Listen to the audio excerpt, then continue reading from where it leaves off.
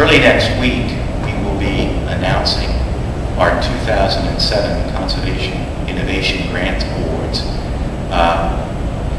And what we're doing this week is visiting a couple of places where we have award recipients to commend the award recipients, talk a little bit about the projects, and talk about the Conservation Innovation Grants Program.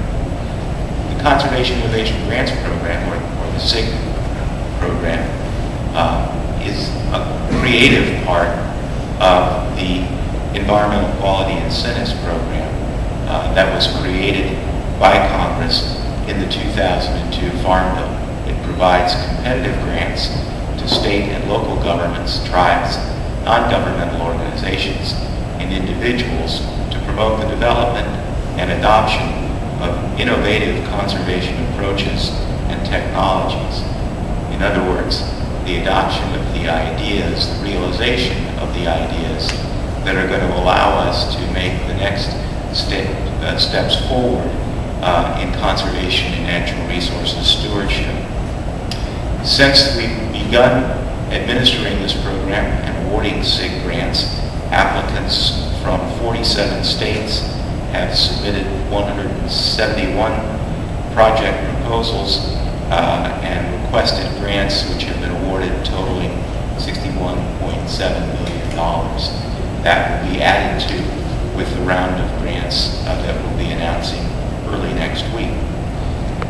Among those will be a $212,000 grant to the Pennsylvania Environmental Council for a project that will involve the use of excess manures for mine reclamation and biofuel production. The project partnership will implement a commercial scale demonstration project using composted poultry manure from largely EQIP eligible poultry farms located in nutrient impaired watersheds in the Susquehanna Basin. Manure will be applied on nutrient deficient mine lands in surrounding counties, and the mine sites will be used for the cultivation of switchgrass and native grassland perennials for biomass energy production. So think about this. We're finding a way to use waste material to reclaim mine lands to generate renewable energy.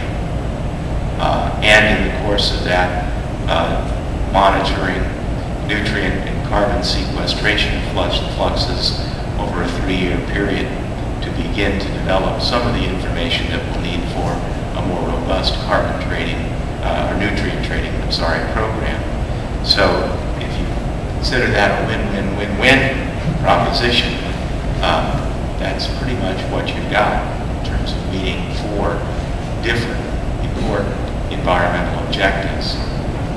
This particular SIG grant is an example of the kinds of projects that USDA hopes to expand in the next Farm Bill, which is being written by Congress this year as the 2002 Farm Bill's authorization expires at the end of September.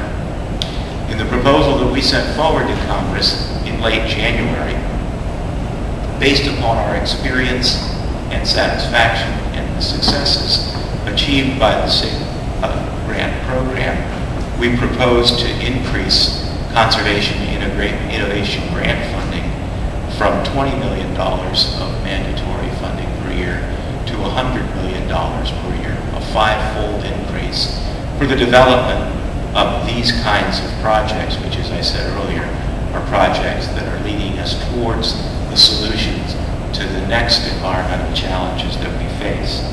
Now, unfortunately, I have to tell you that so far the House Appropriations Subcommittees have not seen fit to move forward with our proposed increase.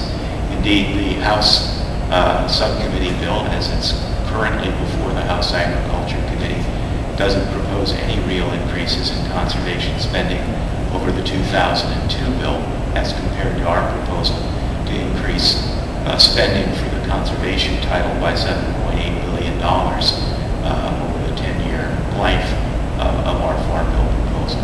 So we've got our work cut out for us both the House and slightly later the Senate about what the next farm bill should look like. We want a farm bill that moves forward and not backward.